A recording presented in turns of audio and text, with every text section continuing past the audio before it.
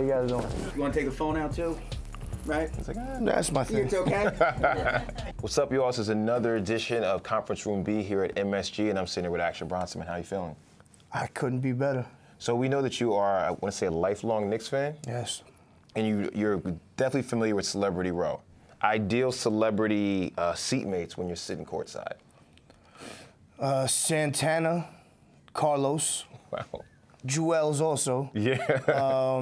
And Latrell Sprewell. Okay. So I got to ask you then, what makes a good celebrity seatmate? I don't know. Someone that's into the game. I like little side commentary. It's almost as if it's sports talk radio during the game. What are the policies up there? Because there's a certain form of etiquette that you need to sit courtside. You can't have your legs too far out there. You can't be. I don't have that issue. I have a shorter leg. Yeah. A shorter leg. Yeah, the situation. I'm perfect. I'm perfect for the courtside. Yeah. There's no other place to put me. But is there a behavior that you see sometimes? You're like, oh, this is not fitting. Yeah, I mean, the excessive yelling at the other team and the obscenities. It's unnecessary. You know what I mean? You just have to, keep your mouth shut. I like to talk to myself. Oh, it was a foul. Like, I'm getting in depth with myself because I feel like that's the only person I could talk to. And I feel like as a New York sports fan, New York in general, they're different. But New York sports fans, there's a certain breed.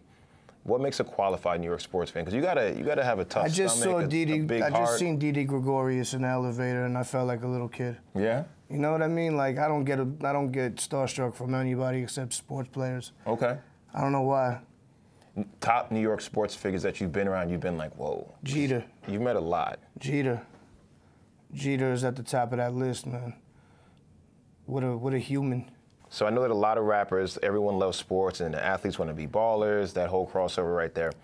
But for you, if you had to pick starting five and you're on a team, or wait, hold on, first off, would you be the coach or would you be on the court?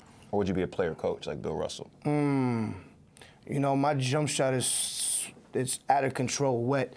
I stepped on the court at MSG, and the first 4 shots were just kunk, kunk. It was unbelievable. Yeah. I've documented it, and I went 8 for 14 that day. You need a contract. She signed me up, 5'8", with stilts on, You go into arenas. I went upstairs and I was surprised at all the food options. I thought that it was still burgers and hot dogs. They have a nice spread. No, they have a nice spread. What makes There's carving tables. They had sushi in there? Yeah, there's stations to carve. There's sushi. I know that there's people that do collaborations here and stuff like that, so I'm interested in that.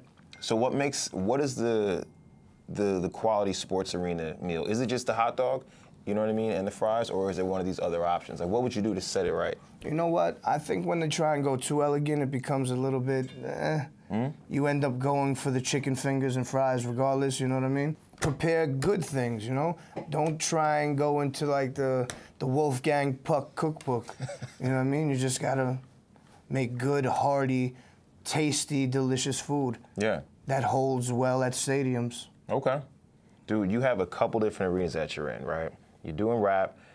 Everyone's aware of what you do with food and television. Now you also have a shoe dropping? I'm a best-selling author as well. A best-selling author? There's no doubt about that. New York Times bestseller all throughout every platform that there could be to be audio, a bestseller. book, stream, yeah. All that. Yeah, you have to say that. I would be upset if you didn't mention my best-selling author. To me, if you're an Oscar winner, then I need to introduce you of like course, that. You know that's what I'm saying. It supersedes me. When you walk out, I'm going to redo the intro. Nah, it's all right. You said it. No, it's set in stone already. But the shoe, tell me more about the shoe you got coming up. Oh yeah, I did a little collaboration with Adidas because I'm such a big fan of the Ultra Boost, you know? I feel like I've been wearing that shoe even before it came out. You know what I mean? Like I had it on before everybody. And they decided we'd do a little collaboration, but it's only gonna be 100 pairs, friends and family. Why is that? Why not throw it in the market? I don't know. That's on them. I would love to. Yeah. I designed 4 or 5 of them that could be fire, trust me. So what other arenas are you looking to get into, man? Because I feel like, for one, I don't understand how you do all of this and still rap. Yeah. Well, that's the thing, man. It's just I have my hands in all the... I feel like I have to use my brain for other things than just that because I was meant to. I've been sculpting lately. I have about 12 different sculptures, from gorilla heads to... I like animals. Yeah. I also like distorted animals, sick ones. like one eye and the third eye popping out, and you know, shards of glass as teeth and mirrors as eyes. And this is like the sculpture that you have? Yeah. And I paint a lot also. Yeah. I've been painting so much lately, it's crazy. You know, you just get in the studio, you straight up get naked and just start painting. The thing is, I know that you're telling the truth. Yeah, like... there's no doubt about it. Put on a little bit of Thelonious. Yeah, what's the soundtrack to this? I like listening to a lot of, you know, African psychedelic rock and roll from the 70s. Yeah. Ghana funk, Nigerian funk. Okay. That's where I'm at right now. Yeah. How does this all tie back into the music and stuff you have coming up? Man, you know, I'm from Queens. There's so many different inspirations from all over the world, and I just take all those and put it into my craft.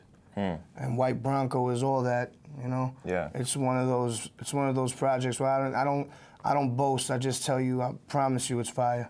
Okay. You know, some of my best work, in my opinion, and I'm a tough critic. So if you were to look at your albums and you're looking at White Bronco, where are you at in your career? And what I want to tie it to is, if you had to call this album a basketball player, if this album had to be a basketball player, what player is it, based on your lineage? Well, this was originally called the Human Highlight Reel. Wow. So it's Dominique. Okay. You know, this is Dominique doing all kinds of acrobatics. You know what I like about you, Action? Talk to me. I think a lot of people want to live your life. They don't want to live this life. But they can't. It's hard to tie my shoes. That's it. We're done. Thank you guys so much. Thank you, man. It's always good seeing you, man. You're the best. Oh, man.